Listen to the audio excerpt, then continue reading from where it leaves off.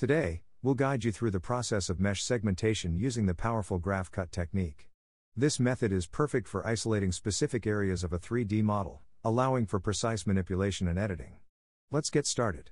Activate the tool and begin by selecting the region of interest on your 3D model using the Face Selector tool.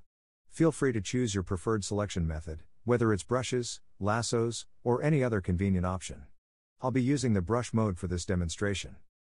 Once your region is selected, press the Selection to Sources button.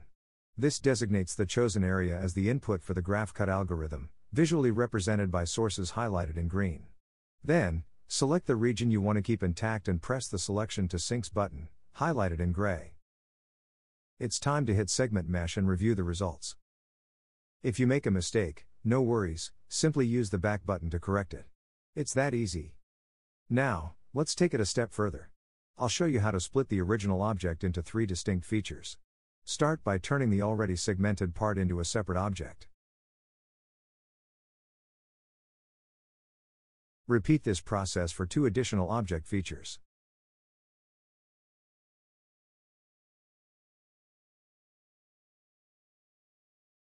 As you can see, the original object has been effortlessly split into 3 pieces.